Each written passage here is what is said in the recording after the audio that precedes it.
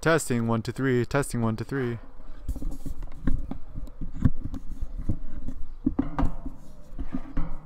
Testing 1 2 3. Testing 1 2 3. Hey, what's up, Street Talks? Eric from the Eric from Street Talk blog. Alright, so let's talk about our best friend Sergio Leone.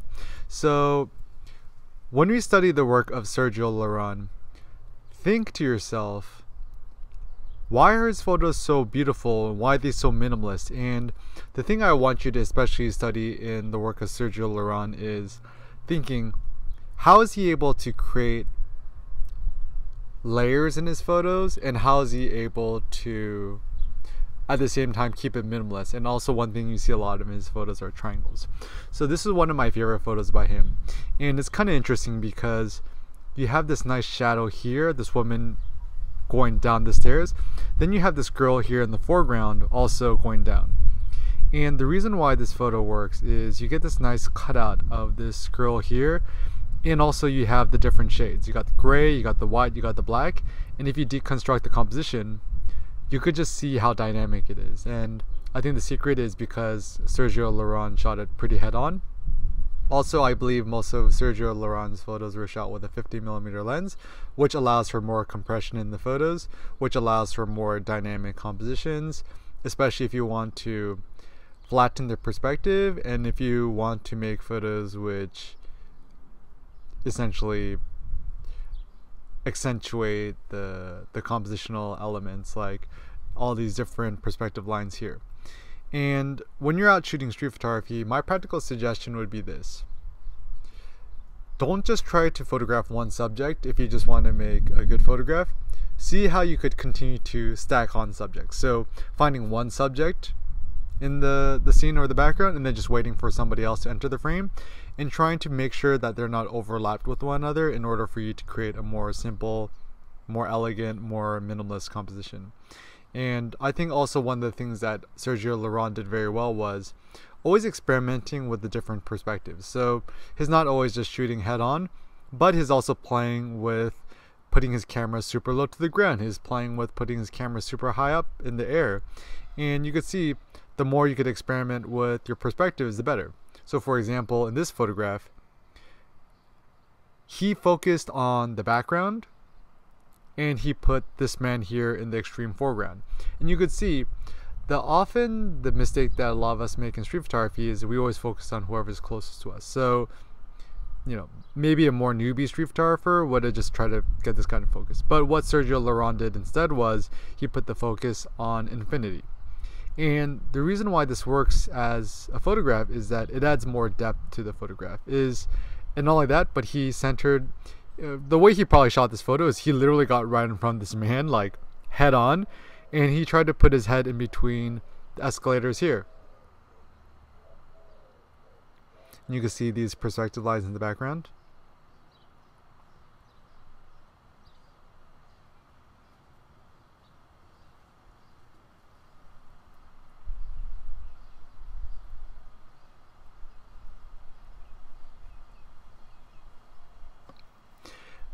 This is one of my favorite Sergio Leone photos. So it's extremely minimalist because you only have 3 subjects in the frame. And so generally when you're shooting multiple subjects, I would recommend you to try to stick to 3 subjects. It's generally the easiest for balance and for triangles. It makes for better compositions. So you have 3 subjects here and their heads are all in a triangle composition, which works really well. But the interesting thing is that there's so much good depth in this photo. You have this man here, the sailor, walking, closest to you in the frame, but walking down the steps. You have this man just perched here on the side, just chilling. Then you have this guy all the way on top of the stairs walking down. And the key thing to notice is that there's no distracting cars or other elements in the frame. You can see the nice triangle with all their heads in a combination here. And not only that, but notice that you see small details which are really nice. Like you see these stars here, you see these nice lines here, and also note that you know that there's more depth in the photo because this man closest to you in the frame looks the tallest, and this guy is the medium size, and this guy is really small in the background.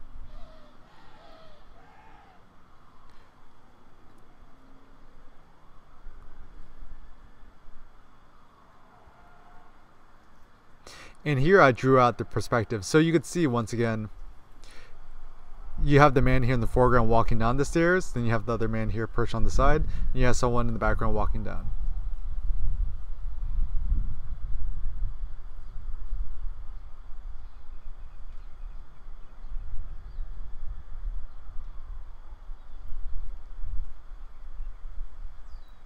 So the question you might be thinking to yourself is, okay, it's nice to analyze these compositions after the fact, but how can I practically apply this? So my suggestion is this: when you're out shooting street photography, just try to keep the subjects simple. Try not to have more than 3 subjects in the frame. And not only that, when you're shooting these kind of scenes, put your focus on whoever's furthest away from you. So I'd recommend, in terms of technical settings, either keeping your camera in P or aperture priority mode, and keep your ISO relatively high, like ISO 1600. If you're shooting aperture priority mode, shoot at f8 so you have more depth of field. Or if you're just shooting P mode, program mode, where your camera automatically chooses your aperture and shutter speed, keep the ISO still relatively high, and just focus on the background and try to get somebody closest to you in the frame, somebody in the midground, and somebody in the background. Also, this is a kind of a nice thing, is that when you're out shooting street photography, look for leading lines and just kind of wait for the right subjects to enter the frame. So here, Sergio Leone was very creative with this leading line of this handrail. And you can see how he shot it so head on, and he just waited for somebody in the umbrella to go into the background.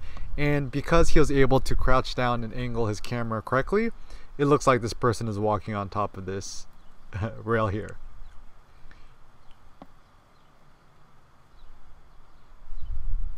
You can see the outlines of the leading lines in red and the person in yellow. Simplified.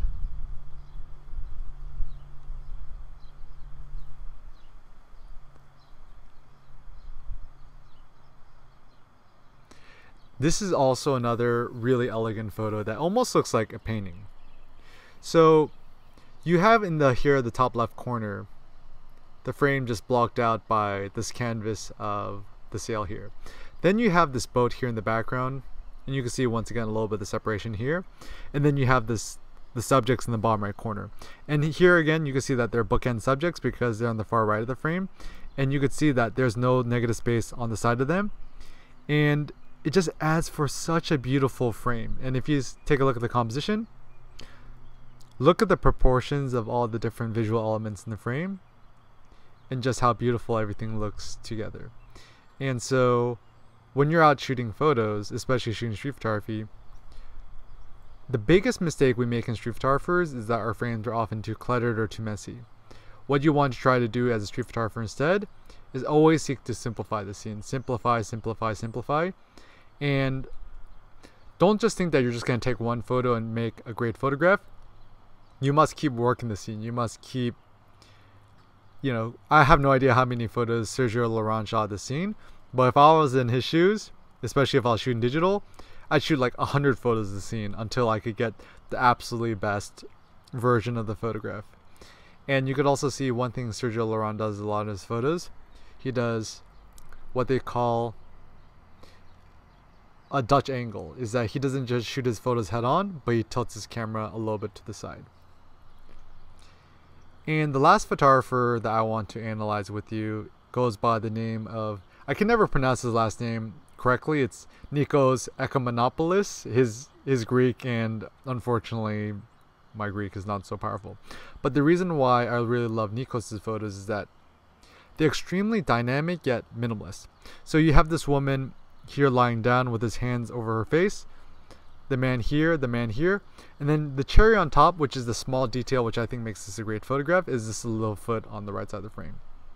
And the reason why I also like this photo is that it kind of gives a nice curve to this photo. And of course, don't forget this dog that's just here on the top of the frame to complete the composition. And I think that photos are much more interesting when there's different elements for your eyes to feast on. And especially when the different elements are put in a curve or an arabesque. And once again, you don't always see these kind of things when you're shooting, but if you can notice it afterwards, then it's probably a great photograph. And you could see this composition being repeated a lot in a lot of Nikos's photos. And once again, the devil's in the details, or it's the small details which makes an ordinary photo into what I believe to be a great photograph. So take a look at all these different visual elements here and how they just kind of take your eyes all around the frame. Abstracted. And once again, this arabesque or this curved composition that takes your eyes throughout the frame. Now also realize that Nikos is probably one of the most ambitious street photographers out there, and if you're just a beginner starting off, making these kind of photos will be very difficult. But I think, especially if your goal is to master street photography for yourself, it's important for us to study very ambitious compositions in order for us to A, understand what makes a great composition that's dynamic yet simple, and B, aspire to make photos that are similar and hopefully down the road better. So you could see here once again, he's always putting things in the foreground, middle ground, and background. And the reason why this is so good is that as a viewer, your eyes linger on the scene more. You keep staring, you keep looking into the frame, and you're wondering, oh, what is the open-ended story? So you can see this arabesque or this curve here throughout the frame. And then you kind of look at the photo and you ask yourself, what is this little explosion here and what does it mean? Once again, all these different subjects outlined.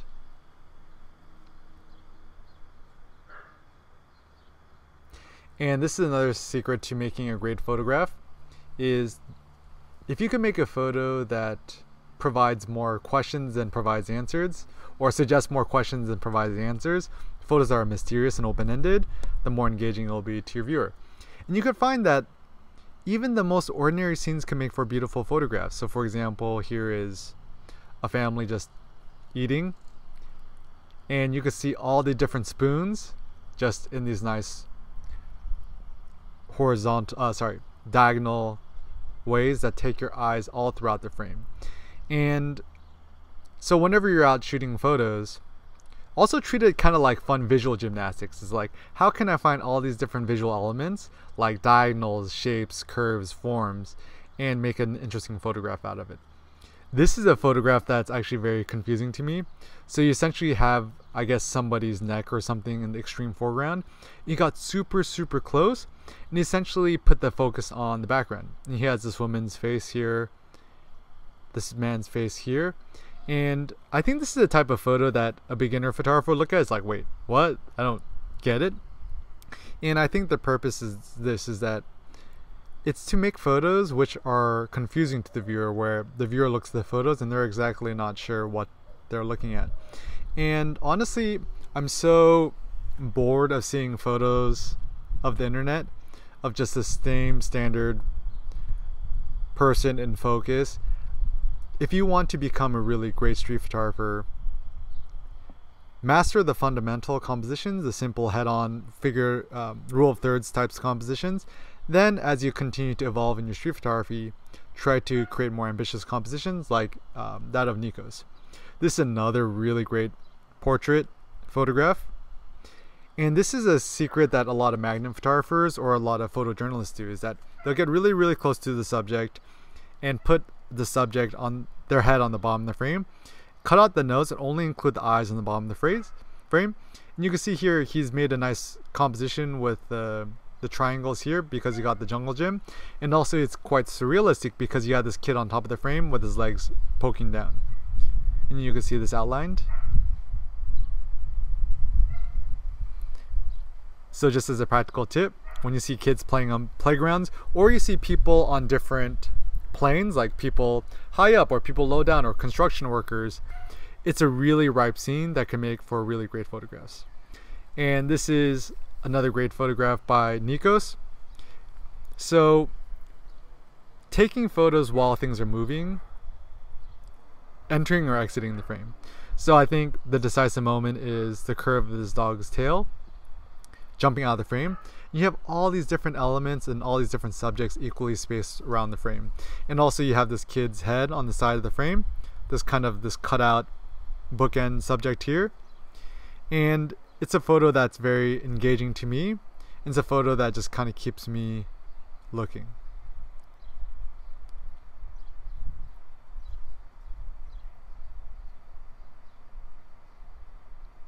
Also, another tip I would give to you is when you're shooting street photography, look for people's hands and arms and just try to cut out the arms.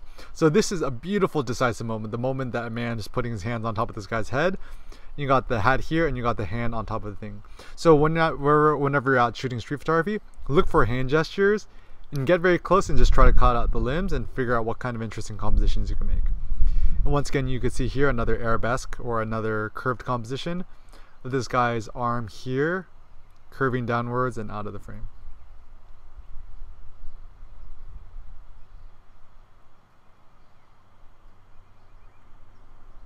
And all the things in the background outlined.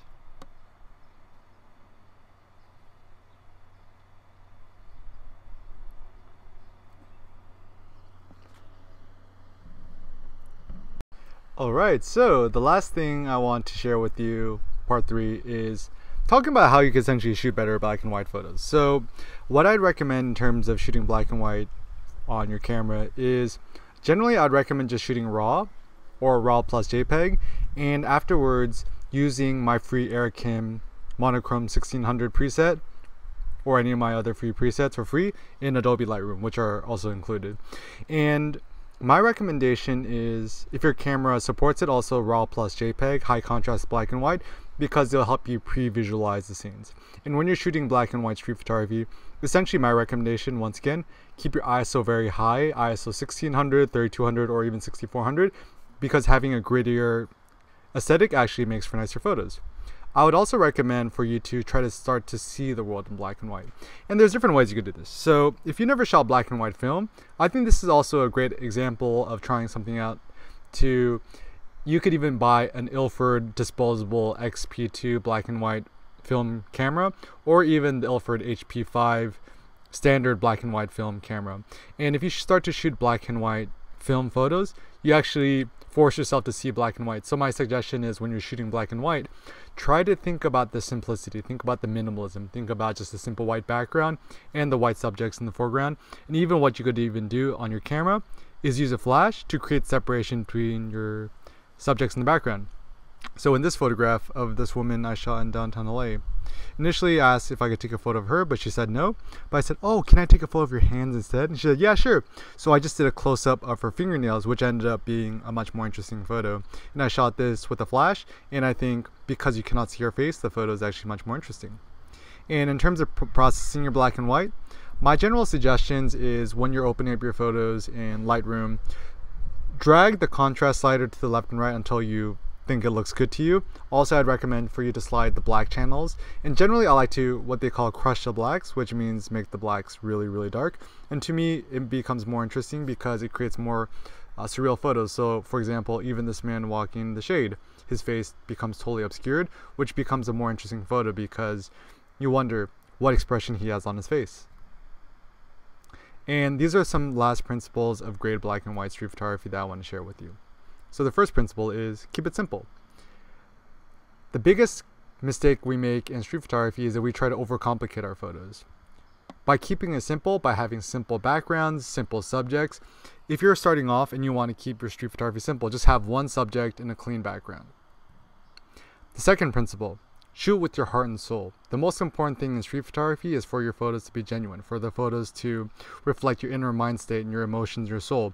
So when you're out shooting street photography, only photograph people you can empathize with. And this is like one photo I shot in Tokyo. I could really feel the sadness and the mood of this man in the suit. I just shot this through a clear umbrella, Ricoh GR version 2 P mode, ISO 1600 with a flash. And the last principle, simple and dynamic. Keep your photos simple yet dynamic. Dynamic meaning having dynamic emotions, having dynamic movement, having more dynamic compositions by having layers, by having depth. So this photograph, I asked the man to stand in the front. I said, oh, do you mind if I make some photos of you? He said, yeah, sure.